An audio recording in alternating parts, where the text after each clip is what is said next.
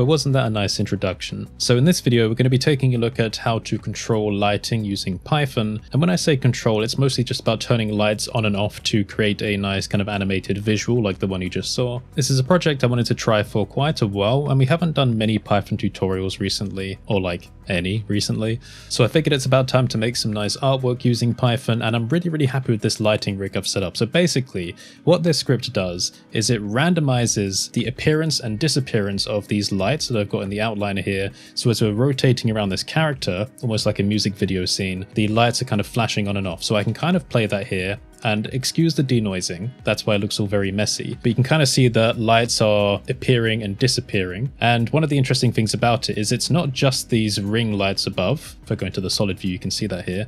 There are also these panels which appear and disappear. Now these ones are interesting because they're actually hidden from the camera, but they are providing some extra red and blue light. We're going to take a look through all of this. So the result of it, if I just bring up the final export here, is that we have the diffused lighting coming from the ring lights there, and then we can see these kind of the reflections of the blue and red light from the invisible panels that's also kind of affecting the character. I'm so happy with this setup because just from picking random points in the timeline and seeing what the lighting looks like, it looks like a really cool setup for like any situation. So whenever I have like a character render in the future, I think I'm probably going to use this to like grab some nice renders of them. And of course the microphone stand here is just for, you know, demonstration purposes of like having the context of like a music video. So why do I keep talking about music videos? Well, the thing that kind of inspired me to do this was the Sacrifice music video by The Weeknd. If you watch that music video, there are some parts in it, some very short parts where he's kind of standing central on this circular stage and there are kind of lights flashing around. I don't know if I'll be able to show any of it for, you know, like copyright reasons, but it kind of made me think, how would you animate that, or how would you make that? Because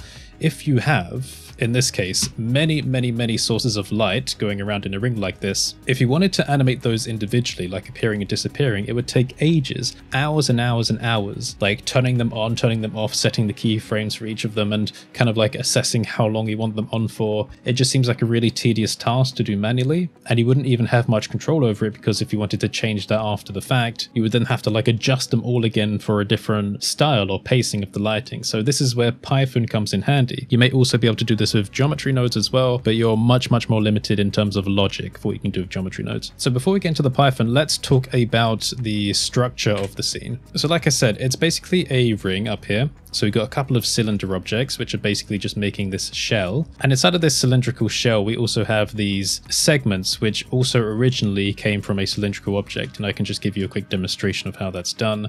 So for example, if we make a cylinder, flatten that out on the Z-axis, let's take the top and bottom, inset them, and then we can bridge these. There are a couple of ways to do it. You can press Ctrl-E and then go bridge edge loops if you like. There's also the loop tools add-on. And then basically I just pressed Alt and then left click on different loops around this. But if you hold Shift and do that, then you can, you know, grab a few of them at a time. So like leaving a couple of segments there for extra space. And then you have a few ways of deleting this. Like, you know, one for example would be just to press delete and then go to faces, and then you can, you know, go to the vertex mode and clean up those by adding faces with F. There are probably ways you can keep the faces there while deleting. I don't know, I tend to do things in a bit more of a manual way. Anyway, regardless of which way you do it, you can end up with some segments, and then if you press L while hovering over them, you can select all of the linked geometry. But if you do them one at a time, then you can press P and separate them by the selection, and that makes them individual objects. So that's a way that you can get these kind of individual mesh-like pieces. Once you've got all the segments, then if I click on one and go to the material properties, you can see that it's being given an emissive material. Let's take a look. And it's extremely simple. It's just an emission shader. If I go into the rendered view, you can see that here they're all active. So it's giving us a lot of light over this character.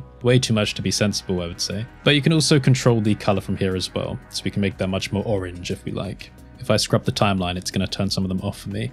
So that's a really cool thing as well. Like the lighting setup is really nice using this ring setup, but even just by changing some of the color, we can get like such different moods. See, that's really cool. That's why I love this so much, because if you watch some of my previous lighting videos, you know I love playing with emissive lighting, and I get really excited just playing with different styles like this. So I'll reset this file quickly. Okay, one more thing to show you about the setup is these panels. So these are actually providing some red light, again, through just a regular emission shader. The way we hide these from the camera is if we go to the object properties tab here in the properties and then go down to the visibility, and then under here under ray visibility we have camera. And now again I should just clarify that I'm using cycles, not Eevee, because in cycles we have much more control over path or ray based lighting, which gives us much more accurate kind of emission lighting coming off. And especially when using the volumes like I'm doing down here in my world nodes, you get these really kind of cool diffusion effects. You can see that if I disable the volume here, it still looks kind of cool but not as cool. You know, we like the extra atmospheric going on because it lets the light bleed through the scene, and it almost looks like there's a bit of a smoke machine going on. Just as a side note as well, my world nodes might look a bit confusing because this is not a regular node in Blender, the HDRI and color background. This actually comes from my modular workspaces pack, which is an add-on and an asset library. I've done a really nice video about that here, you can watch. I think it's one of my most popular add-ons so far because it kind of really extends how you use the asset browser and then kind of bring in collection assets. It's supposed to help speed up your startup workflow in Blender. But the asset library contained in that package has a bunch of useful world nodes as well, and one of them is my preset nodes for having an HDRI affecting objects in the scene while also being able to have the world background a different color while also providing volume to the scene. So that's what I'm using here, but you don't have to use that. You can use like a principled volume shader and just plug that straight into the volume and adjust the density however you like. It will work functionally exactly the same in terms of volume, that is. The character model, just a basic model, comes from my rigged base characters pack. You can get that as well. I promise I'll try not to advertise my stuff too much, but it's going to be difficult because I use my stuff for like everything. Which brings us on to the Python. I'm using my I'm using my module EasyBPY. Seriously though, so I created this module a while back and it's been contributed to by a bunch of other community members called EasyBPY, and the point behind this module is to just kind of simplify the expression of Python interacting with the Blender API, so you can help to like rapidly prototype workflow tools with Python without having to kind of sit through all of these boring code paths like bpy.data or .ops and .do, .this, .something, whatever. It's a lot of just like plain English expression. I've kind of used a combination here of EasyBPY functions and regular Blender Python API functions, which is what I would typically do anyway. So this is like a very genuine script for what my kind of workflow would look like. So how are we going to build this tool which randomizes the lighting, and it kind of gives us an animation we can play through where we can rotate around our character and watch the lights turning on and off. So well, one extra thing just to keep in mind here is that in my outliner you can see that I've separated things down into collections, and there are two very important collections here. We have the mesh lights ring and the mesh lights panels. All of the objects in the mesh lights ring are these segmented mesh lights here that I've pointed out to you, kind of contained in this cylindrical housing. Strictly speaking, the script will look through and loop through all of these objects, so you can add an indefinite number of objects to this collection. If I wanted to add extra lights to kind of be randomized in the timeline, I would just add them here and it will work automatically, that's fine. So I've separated the panel lights here as well down into their own collection. It works functionally the same way. They don't have to be separated, they could be contained inside of the same collection, but I've just done it for the sake of my own understanding of the organization of this scene. Now we're going to get onto the Python. I've given you enough time to prepare yourself mentally for this, and if this next bit gets a bit confusing, I recommend you check out my Python crash course for Blender. It's a surprisingly popular video. I think it's one of the videos I'm the most proud of on my channel. I'm very happy with how it turned out. It's helped a lot of people, including some big names in the community. So if you're really serious about learning how to use Python with Blender, then you can do that. There's also a really nice course by Sibrin, who's one of the Blender developers, so there's quite a nice amount of content available there if you want to learn more. Okay, so I've got the text editor window open here, and the first thing we do when we're wanting to modify parts of a blend file using Python is we need to import BPY, which is the Blender Python API for Blender. This will basically give us access to like all of the core data paths, operators, everything we need to modify the blend file. The second thing we'll do is we'll grab the EasyBPY module. Now if you go to my website, curtisholt.online/EasyBPY, there'll be a page on there giving you a general introduction and a breakdown to the module. Over time I'll be building up a new wiki on Notion to kind of provide you with more information. You can get the module for free on Gumroad and GitHub and for $1 on Blender Market. Once you've obtained it, you install it in your user preferences, very similar to how the add-ons are installed manually in Blender. You can also add a modules folder right next to the add-ons one, and in there you can put custom modules. And once you've done that, you can reference them like this in the text editor. So this is basically going to give us a bunch of helpful plain English functions which we can use to quickly write scripts. And then lastly, because we're going to be doing some randomization, we're going to do from random import rand int. So this function just lets us get integer values, which are basically just plain whole numbers, integers. And the reason we're going to import that is because in the timeline, obviously frames are integers. So 0, 1, 2, 3, 4, 5, etc. So when we're going to be picking random frames, we're going to need whole number values. Again, for the last time, I apologize if this is going to get a bit confusing for beginners to Blender, but this is the final caveat. I'm just going to get on with the breakdown now. So now we've imported our core functions that we're going to use for the Python, but we're going to do a little bit of preparation in the way that we're going to just establish some basic variables that are going to be used throughout the kind of keyframe gathering process. So the first thing I'm going to do is grab the end frame number. So this is going to be important in deciding when we're picking random values for where keyframes should be placed on the timeline, the maximum number of the random value that we can gather. So in this case, it's going to be 900, as we can see down here in the timeline. Now, I believe the way you grab this in the regular Python APIs like bpy.context.scene or something. Let me just double check that. Yeah, so down here in the Python interactive console, bpy.context.scene.frame_end. That's a bit of a mouthful. In EasyBPY, we have a multi-purpose function called frame_end. The reason this is multi-purpose, if I just set up the console down here, is that if we just do frame_end without any arguments, it gives us the end frame number. So it does functionally the same thing as this line of code. But if you add a value inside of those parentheses, it will modify the end value. So for example, if I do 500, it's going to change the end value. So it serves two purposes, which makes it very handy. There are a lot of other functions like this in EasyBPY, even for things for like translation, like location. If you do location and brackets, if you put nothing in there, it will give you the location of the selected object. But if you put something in there, it will change its location. So there are a lot of multi-purpose functions like that. We call them like getters and setters because they get information and set information. Anyway, so we've got the end value for the timeline. Now we're going to have some other really important values for the randomization. So we have phase, minimum and maximum, and sustain at minimum and maximum. So to explain this process, I'm going to just open up a shader editor because I'm going to use this as a whiteboard. I'm so glad that the annotation tool is available in Blender. Okay, so what are the words phase and sustain mean in my code? Very lovely writing you got there, Curtis. When it comes to programming and code in general, there are like a virtually limitless number of ways to do like any particular task. People lose their minds over the efficiency of algorithms, especially like sorting algorithms. So basically, when I'm writing this code, I have chosen one particular way of randomizing keyframes and setting them on the timeline. And of course, that means I've given it my own vocabulary as well. So imagine this is the timeline.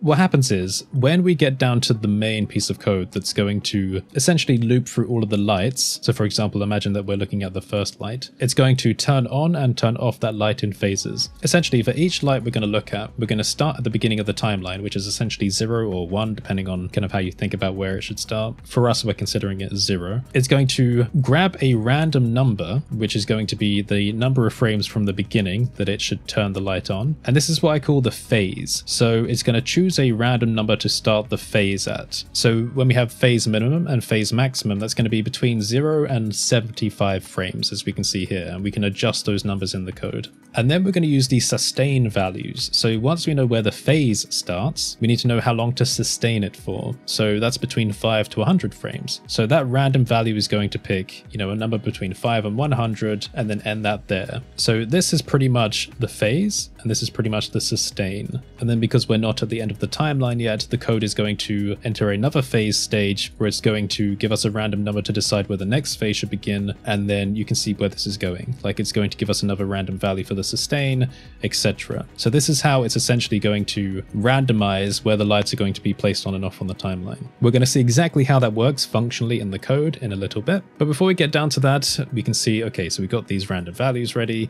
I've set up a convenience function for randomization. Okay, so this is completely optional. Basically, if I go down to the code here, you can see that when I get random values, I'm just calling R, and then in the parentheses putting the phase minimum and maximum. So give us a random value between this minimum and this maximum. A convenience function is just a function with like a shorthand name that just calls another function. It means that we don't have to type out randint every time. It just keeps it nice and clean and simple. So that's what I've done here. I've created R, which just calls randint minimum maximum. Again, convenience, completely optional. not necessary. Okay, so before we get our randomly generated keyframes, one thing we need to do is prepare the objects. So by prepare, what I mean is we want to make sure there are no keyframes on them when the script starts, because if we left the keyframes on there, when we go to generate new ones, it's just going to add them on top of the pre-existing keyframes. And of course, like if you run the script like 50 times, you're going to end up with like hundreds or thousands of keyframes stacked on top of each other on those lights, which is not ideal, obviously, because it's just going to make stuff like really flashy and laggy, and if you're prone to getting seizures, which if you are, I don't recommend watching this tutorial, but if you are prone to getting seizures, that's going to be a massive problem. So the way we prepare these objects for the script is to, first of all, get a reference to them. So you can see here, get and prepare the ring lights, which are going to be like these segments along the top there. So rings equals EasyBPY function, get objects from collection, and then mesh lights ring. So what this does is it goes to the mesh lights ring collection, grabs all the objects inside of it, and puts them in a list, which is now rings. So in one plain English line of code, we can get that easily. And now for each of these objects, we're going to cycle through them and delete their animation data. So for ring in rings, so for every one of these objects, we're going to show in viewport ring. Now the reason we show it in viewport is because a lot of these operations, like this bpy.ops one coming down here, they don't work when the object is not active in viewport, because for these operations, the object needs to be selected, and you can't necessarily select it if it's not active in viewport, if that makes sense. So we need to do these couple of extra lines. So we show it in the viewport, then we select it to true, like we're doing here, and then we can perform this operation. Now, I do have an operation in EasyBPY for deleting animation data that should make this redundant, but it doesn't work yet, or it's not finished yet. So for now, like I said, we're using a combination of the modules. So there's a function here, bpy.ops.anim.keyframe_clear_v3d, and what that does is, if I go and grab it, so clear keyframes and remove animation, it just clears the timeline like that. So we know that for every ring object, we're going to clear the timeline. And again, we do exactly the same thing here for the panel lights. If we had these all in one collection, we wouldn't need two of these. We would just do it like, you know, in one go. Okay, so that's fine. Everything's been prepared. Now we get to the main bulk of the code. Damn, I think I lost my diagram timeline, but I'll make it again because this might be useful. So essentially, we're making a function to generate the keyframes, and then we're calling the function twice. We're calling it once for the rings, and then again, obviously once for the panels. Oh wait, the diagram comes back if I click on the plane. Is that, oh, it's a different material, that's why. Interesting. So def, meaning defining a new function, get keyframes, and then the argument we're going to give it is lights. So this basically represents the list of objects we're going to be passing that we're going to get random keyframe values on. So you can see down here where we're calling get keyframes, we are passing the rings and the panels, the collections of objects. So rings in this case becomes lights. So for light in lights, so essentially if we have all of the segmented light objects, if I just draw a few of them down here, we are now going to loop through each of these individually. So for each of these lights, imagine we're looking at one of them. First of all, we're going to set its off state. So at the very beginning of the timeline, imagine that the timeline is down here. We're going to hide it in the viewport and hide it in the render. That's how we want it to be, completely off, completely black. And then we're going to insert keyframes to let Blender know that we want it to be off at the very beginning of the timeline. So light, like this, dot keyframe insert. This is how you add a keyframe in Blender. And then in brackets, we have a couple of arguments. We have data underscore path, and this is going to equal hide viewport. And then comma, the next argument is frame equals 0. Okay, so how do we know what the data path should be? So let's go to the Python interactive console. So let me just grab one of these objects. Actually, let me make that visible. We have EasyBPY. No, I think I need to import that. Hold on. Okay, so O equals AO. This is a little shortcut in EasyBPY to get the active object. So O is one of these segments we have selected. So O.hide viewport. So this is set to false because we can see it in the viewport, therefore it's set to false. And if I disabled that, then exactly the same thing will give us true. So look, when we have a reference to an object, in this case it's O, it has child values. If I press O dot and then press tab, it's going to show us all of those child values here. Some of these are variables, some of these are functions, some of these are like weird other pointery things, but these child values are essentially the data path. So we have an object, O down here, light up here, dot keyframe insert, which is a function, data path equals hide viewport. So hide viewport is the data that we are essentially keyframing here on the timeline. Might be a bit confusing, but hopefully you understood that. So we are now setting both the hide in viewport and hide in render to be off when it's at frame 0. Okay, so we know that nothing is on now because it's done that for every single object. Every object is turned off at 0. Now we can start adding some random keyframes. But here's the thing, I don't want this to set keyframes and turn on every single light, because as we saw earlier, when they're all on at once, it's very intense. Let me turn on the panels as well. Like, there's just way too much light going on there, way too much. So I want there to be like a random chance that the lights will be selected to turn on and off. So not all of them, just random ones. So what I'm going to do is get a chance number between 1 and 10. Now, you could do it between 0 and 10 if you liked, it doesn't really matter. So remember, we have our convenience function r that we set earlier. So chance is going to become a number between 1 and 10. 1, 2, 3, 4, 5, 6, 7, 8, 9, 10. Okay, so now to limit the number of lights being selected, I'm going to do if chance is greater than 7. You can make that condition anything you like, greater than, less than, equal to, whatever number you want. So remember, this random number is being generated for every light. So there's now like a 30% chance that they'll be active, because what's greater than 7, 8, 9, 10. So that's 3 of them. So when we're looking at any one of these lights, if the random number we're generating is 8, 9, or 10, then we're going to continue and allow that light to turn on throughout the timeline. Now we're going to make a new variable called count, and count is essentially, you can think about it like this marker that we're scrubbing through the timeline down here, because it's going to count as we're stepping through. So if I make my little diagram again, when we're essentially deciding where the phases should start and end and where to sustain, we're going to be looking through it and stepping through it like we're scrubbing through a timeline, and then assessing where those keyframes should be placed. So this is where a while loop is going to be handy, because we want to do all of the keyframe placement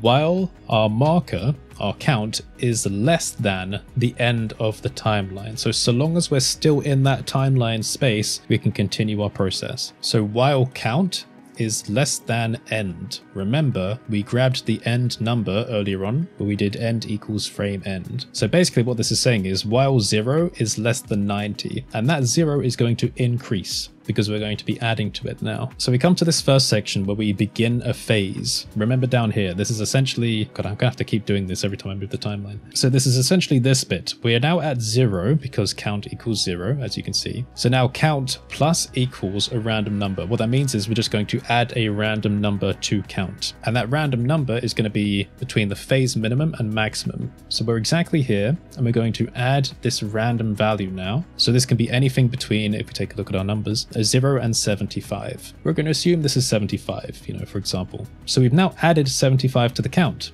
So the count marker is here, and just imagine this marker's at 75. Now we're going to do a check. If count is greater than or equal to the end value, 900, so basically if we're at the end, we don't want to place a keyframe here. We just want to break. What break does is it means forget this whole loop thing, let's just break out of it and carry on with the script, because we're at the end now. It essentially means we're going to skip this while loop, and because there's nothing after it, we're going to go back and then move on to the next light in the sequence. So it's like a safety measure. Basically, if we're at the end, forget about it. But in this case, we're not at the end, we're at 75. So we go to the else statement. So if we're at the end, break, but else, then we're going to set some keyframes. So now we know we're beginning a phase. We're going to now show the light in the viewport. So we're essentially turning on one of the lights and then showing it in the render as well. Nice. And then we insert the keyframes to say that we're now turning that light on. So just like before, where we're doing light.keyframe insert, data path, hide viewport, and hide render, this time, instead of having the frame at 0, the frame is going to be count, which is exactly where we are up here. So we basically add a keyframe here to say that we're turning the light on. Okay, so we now know we've begun a phase. Now we need to sustain the phase. So we come to the next section. Again, we do count, which is where we are, plus equals, so we're adding a random number to it. Sustain minimum and maximum, so we're getting a random value between 5 and 100. So let's draw that in here. We'll assume that it's like 100. So because we're adding that random number to it, we know that count has now moved over here in the timeline. And I've, see, this is one thing to keep in mind. When you're holding D and you're kind of drawing in here, if you're hovering over the text editor here and you're still holding D, it's going to type D, which is a problem. So now I need to fix this. Sustain max, there we go. And again, just like before, we do a check to make sure we're not at the end of the timeline. Because if we started like a new phase down here and then went over the end of the timeline, that's not going to be very helpful, is it? Because, you know, it's past the end. We're not going to see it. So we just check that we're not at the end. And if we are, we're going to break out of this again. And if we're still in the timeline, as we are here, then we're going to do the opposite. So we're going to now make the light invisible in the viewport and the render, basically turning them off. And then we're going to set that keyframe at the count value again. So right here. So essentially at the beginning of the phase, we're turning them on, and at the end of the phase, we're turning them off. So that's what the loop does. Now, of course, because this is a while loop, and it says while the count is less than end, well, the count here is still less than end. Like we've still got a while to go. So the loop is going to come right back up here and begin again. So because we've still got space, we're going to get another random number for the beginning of a phase, get another random number for the sustain, and place that there again. So we're going to keep making keyframes until we reach the end. Now, because the loop is continuously checking to see whether the end has been reached, when it does, it will break out of it. And then we know that, assuming this is like the first light we're looking at, L1 or whatever you want to call it, once that break has been reached, we're going to go back to the beginning of the timeline for the next light. So like L2, for example. So essentially we go back to the for loop here for the next light,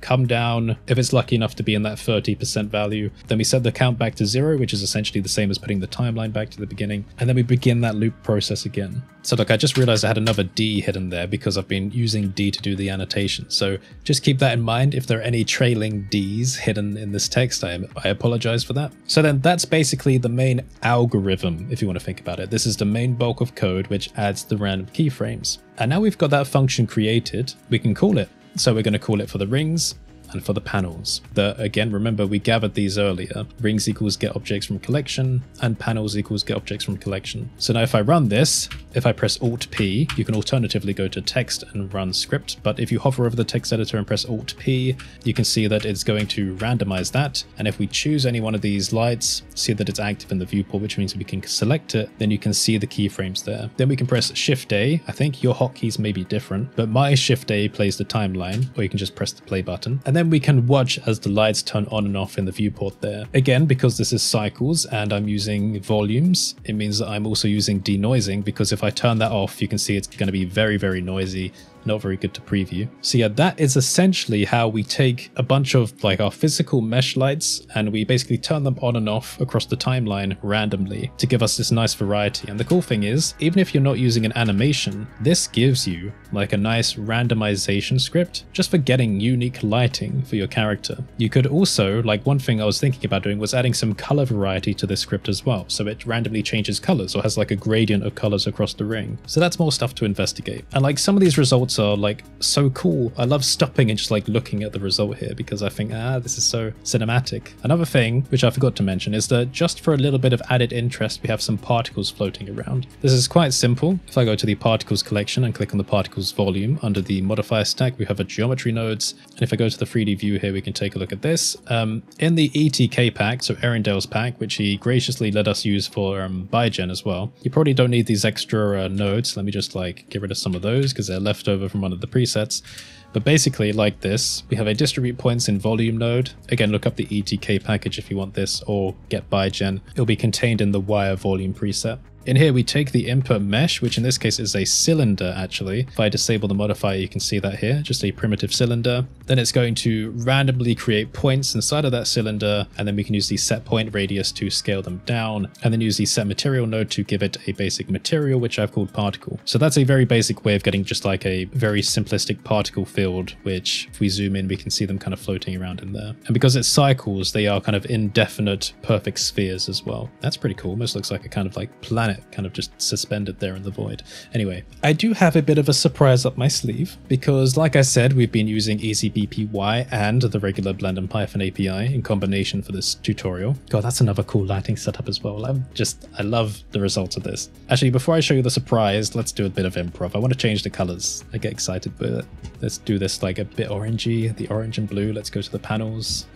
Because some of the panels are red and some of them are blue, I thought that would be cool for adding a bit of randomization. Let's see which ones are active. I think those are the two blue ones and one of the red ones there.